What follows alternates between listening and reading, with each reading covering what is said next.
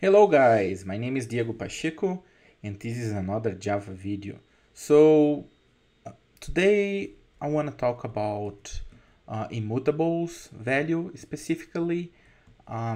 This is a framework that gonna help us to build fluent DSLs for immutable values.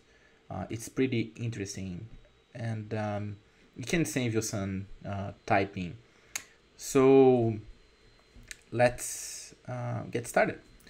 So let me open my idea here first of all, and then let's take a look. So the first thing you need to do is to add the dependency. In my pom.xml here, I have the dependencies to org immutables value, and then I'm gonna use the version, this one here. By now is the latest, but if there's a new version, you can upgrade.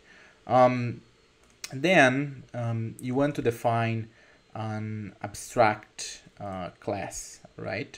So I'm gonna define a class here, and it needs to be abstract.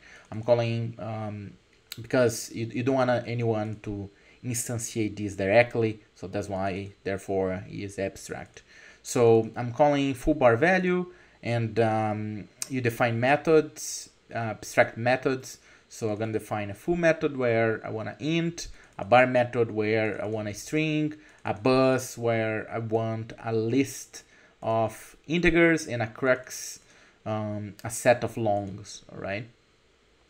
Then once you just need to add this single notation called value.immutable and add on the top of your abstract class.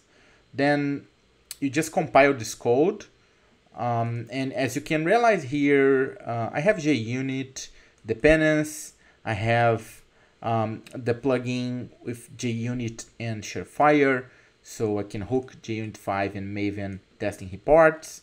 I have the exec plugin to run the main app in the console, but that's it. I don't have any specific plugin for immutables. I just have a dependency, and that's the cool thing about it, right? You just need a dependency and one line notation, and then what will happen is when you compile the project, immutables will generate a class for you. So you can see here in target classes that it generates a class called immutables, immutable full bar value, and is extending the class full bar value that I defined and show you guys right here, right?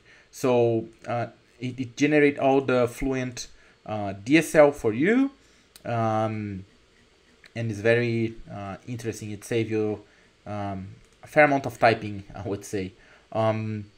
So let's test this, right? So I have like a main application here, and it's really a DSL, right? So I just say immutable full bar value dot builder, right? And then I got a builder, and then with this builder I say dot full dot bar, remember full integer bar string, add bus, which if you remember, bus was a list of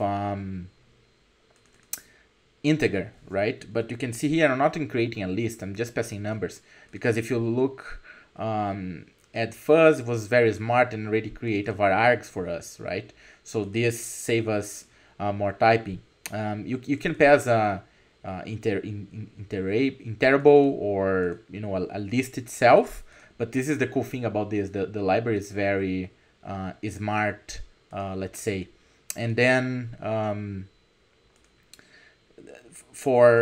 then I'm building here, right? And then I get my abstract class back. Then I can call the methods. I'm getting full, and also I'm getting the bus, and I can run this, and you can see it works. See? So that's it for today's. I hope you guys like it. See you next time. Bye.